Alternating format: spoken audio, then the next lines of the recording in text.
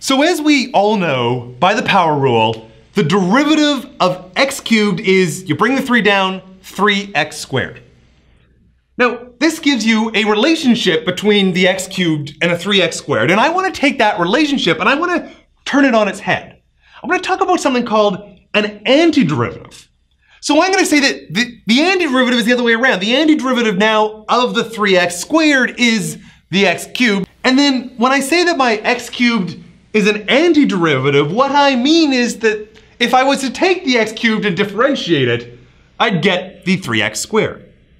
So here's our general definition. We're going to say that big F, we always use big F's for antiderivatives, that big F is an antiderivative of little f if it has the property that the derivative of the antiderivative is just the function.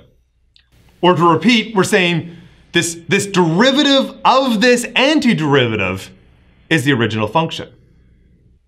Now, anytime that you have a function and you take its derivative, the function is going to be the antiderivative of the derivative. But it turns out that there's not only one of these things.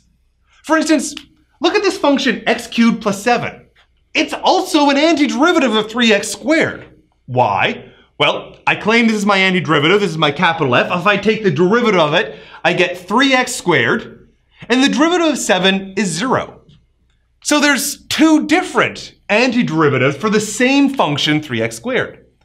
Likewise, if I added a million, or a billion, or e to the pi to the root 2, it doesn't matter what I add here, any constant that I might choose to add is always going to go away when I differentiate. So that entire infinite family of functions, through x cubed plus any constant, they're all antiderivatives of 3x squared.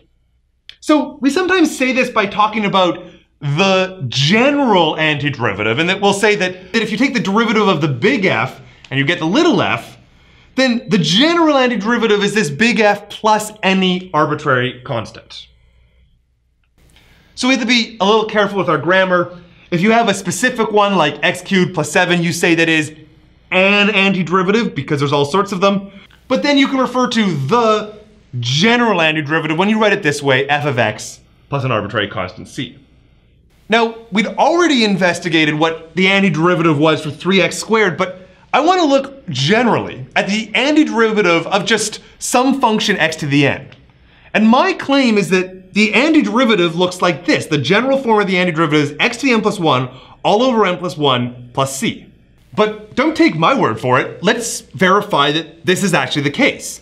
That is, let's take this derivative and see whether we get the x to the n. That's our condition to be an antiderivative. So in other words, if I come along here and I take the derivative with respect to x of this x to the n plus 1 all divided out by n plus 1, well, now that I'm verifying this with the derivative rule, we can use the power rule. We know how to do that. The n plus 1 comes out the front, so it's n plus 1 all divided by n plus 1. Oh, that's good. That's going to cancel.